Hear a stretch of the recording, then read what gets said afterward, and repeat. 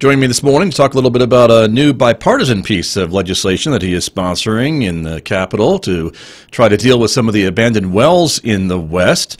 The newest senator from the state of New Mexico, Ben Ray Lujan, is joining me from Washington, D.C. And Senator Lujan, it's great to have you back with me on KSJE. Good afternoon. Good afternoon. Always an honor to join you, Scott. Thanks for having me today. Well, thank you. And this is the first time I think we've spoken since you've moved across the hall to the Senate chamber, so congratulations. I appreciate that, sir. It's really been an incredible honor to work on behalf of people all across New Mexico in the U.S. House of Representatives and to continue that work now as one of the newest senators elected across the country representing New Mexico. Well, very good. Well, let's talk a little bit about this piece of legislation that you are co-sponsoring along with one of your Republican colleagues called the REGROW Act.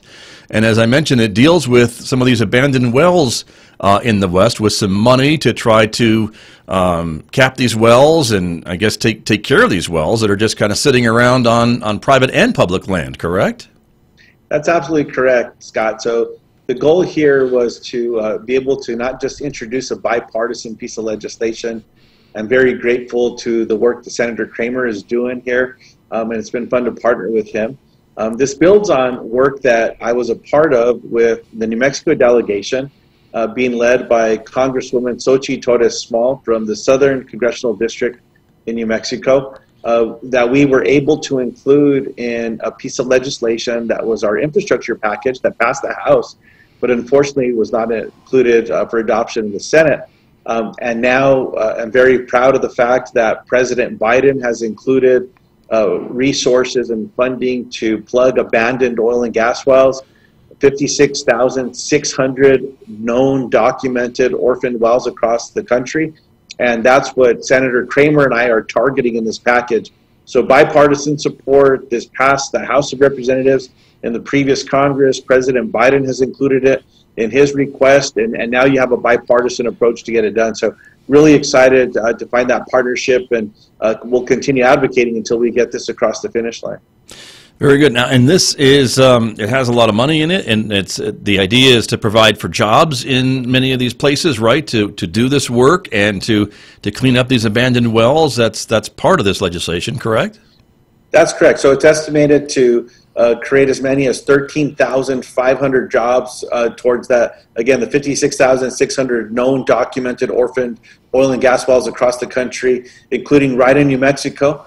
These are high-skilled technical jobs, so I'm really excited about what that means in growing this workforce and creating job opportunities right in New Mexico. An important part of the infrastructure package, recognizing the importance and urgency to be able to plug these orphaned wells. And there's environmental concerns, aren't there, about these wells that aren't being capped in some way or being taken care of and are just kind of languishing out on lands, both public, private, and tribal, we should mention, too. Most certainly. These should have never been abandoned and orphaned, Scott. It's also why there's an important conversation taking place in the state of New Mexico around bonding to make sure that we never see an addition to this problem. But right now, this will provide the resources necessary to be able to go in and plug these orphaned oil and gas wells. And to your point of the question, especially with the emissions, the pollution that is being emitted from those orphaned oil and gas wells. And as you know, this is one of the contributing factors to New Mexico having the worst methane emissions in the country, even though we're not the #1 oil and gas producer in the United States. So there are environmental benefits here, there are health benefits, and there are also positive economic benefits with job creation. Indeed. And again, the mention that this is a bipartisan effort, your colleague, the senator from North Dakota, is also co-sponsoring this piece of legislation. What are your opinions, I guess, of the chances of passage in this Congress? I think it's very likely that you will see the House and Senate come together and send an infrastructure package to the president, which will include financial resources to plug orphaned and abandoned oil and gas wells. Very good. Well, we will keep everyone posted on that, Senator Lujan. And let me ask you a little bit about energy, because as you know, our audience is here in Northwest New Mexico.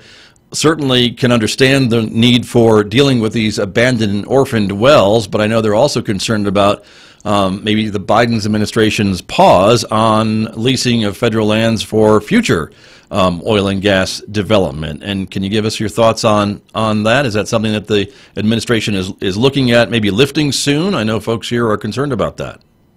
Well, as you may know, Scott, Senator Heinrich and I, we weighed in on this issue early on after it was announced that there would be a moratorium, a pause, to review the policies that were put in place by President Trump's administration, to be reviewed by President Biden's administration. And what we raised was that there needed to be certainty for the community as far as the timing of this, that we needed to have public comment and public involvement from stakeholders back in New Mexico. And as of, my gosh, I don't know when they recently responded to us, but the date was not extended, as you know, for the moratorium that was put in place by the Biden administration. And that's something that we've been sharing with people back in New Mexico. And so right now, the Department of Interior under Secretary Deb Haaland, a fellow New Mexican, the first Native American to be a secretary and be confirmed to serve in any presidential administration, and in this case, first woman Native American as well, that the Department of Interior will continue doing that important work and resuming the reviews as it was prior to that, before the moratorium was put in place. Understood. And it seems like, though, it puts new Secretary Haaland into kind of a delicate situation of dealing with her former constituents in New Mexico, a very energy dependent state and energy producing state, with some of these other messages and directives coming from the White House. I don't know that it puts her in any kind of a situation. What I would say is I know that Secretary Haaland is the right person for the job. She's well prepared, she's thoughtful, she's a good listener, and she's assembled an incredible team over at the Department of Interior. So I'm excited about the work she'll be doing, and was very proud to be part of an effort to welcome her to New Mexico for one of her first visits, which was at the Pueblo Cultural Center in Albuquerque, New Mexico. Indeed. Well, and we're certainly all very excited to see her work being done at the Interior Department, and again, it's a great step for Native Americans and women, of course, and especially Native women, to see her in that job. Let me bounce back just a bit to the REGROW Act that we mentioned earlier, and as part of this big infrastructure bill that is working its way through Congress, and of course, it's just one part of that, but other parts of this bill, Senator Lujan, would certainly help a lot of cities and towns in New Mexico, right? There's a lot of money in there to help with roads and bridges and all the things we think about when we think about infrastructure, correct? Absolutely. The goal here, as laid out by the Biden administration, and you can look at the Moving Forward Act, which I was proud to be a part of in the previous Congress that passed out of the House of Representatives, that really builds a foundation to pass an infrastructure package in the United States. As presented, this infrastructure package would be the most robust package for infrastructure investment in the history of the United States of America. Roads, bridges, water, wastewater, eliminating the lack of high-speed internet access in our community, something that I've been working on, and I'm also now the chair of the subcommittee that has jurisdiction over the Federal Communication Commission, as well as broadband connectivity across America. But also looking at school modernization and housing. I'm really excited about what this means to our communities, and that's why we're working every day to get more and more input across New Mexico and make sure that New Mexico's voices are going to be lifted up and well represented in this important infrastructure package. Indeed. And I know, again, many folks watching us this morning, listening to us this morning, would be wondering how we can pay for that. I think we can all agree that maybe infrastructure repairs and improvements are needed. Broadband availability and access is needed, but it comes at a cost, right? And how do we pay for it? Well, what the Biden administration has suggested is that back in 2017, there was a package that was adopted under President Donald Trump that promised to cut taxes for middle-class families across America, but it did not. It never delivered on that promise. What it did is a package that cost north of $2 trillion, provided tax relief. 80% of the benefit went to the 1% most wealthy people in America. So billionaires did pretty well. And just to measure, if you were making $1 million a year, this meant a $51,000 tax cut to you every year that tax package is put in place. You compare that to the American Rescue Plan, which we just adopted, which provided tax relief to families that are aspiring to get into the middle class and those that are middle class, hardworking families, working with the child tax credit, which provides that full benefit for working families. And so that's one area to look at with what can be done with making sure that tax policies are going to help hardworking families across America, middle-class families that need that support. But we also know that America's infrastructure has been crumbling. Driving an investment and creating job opportunities and supporting our economy and spurring that investment across the country is something that's desperately needed for us to maintain our competitive advantage with the rest of the world. And that's why there's going to be ideas that are going to put on the table to see what is needed to be able to get this package funded and make sure that we can drive these investments in a historical way and in a way that's going to make a positive difference in every city, small town across New Mexico as well. Very good. Well, Senator Lujan, we always appreciate your time that you spend with us. I want to ask you one final question. With your move over to the Senate, can you give us some idea of some of the perks? I know you're not having to worry about re-election every 2 years, and it looks like you've got a pretty nice, maybe newer office, better parking space, or what are some of the perks of being in the Senate? Well, look, it's a smaller body, so you get to know people quicker. Senator Udall gave me some incredible advice where it was, you get to know every one of your other colleagues, get to know the other 99 members. You may not always agree with one another, but you try to find that common ground. And that's something that I've really taken to heart. I've appreciated every member that I've gotten a chance to get to know. And look, the office is pretty incredible. I never imagined I'd have a chance to serve in the United States Senate. It's a little smaller than the office that we had in the House. And I do a lot of walking. So, I'm looking forward to being able to get my shoes back to New Mexico and fix the soles where I can.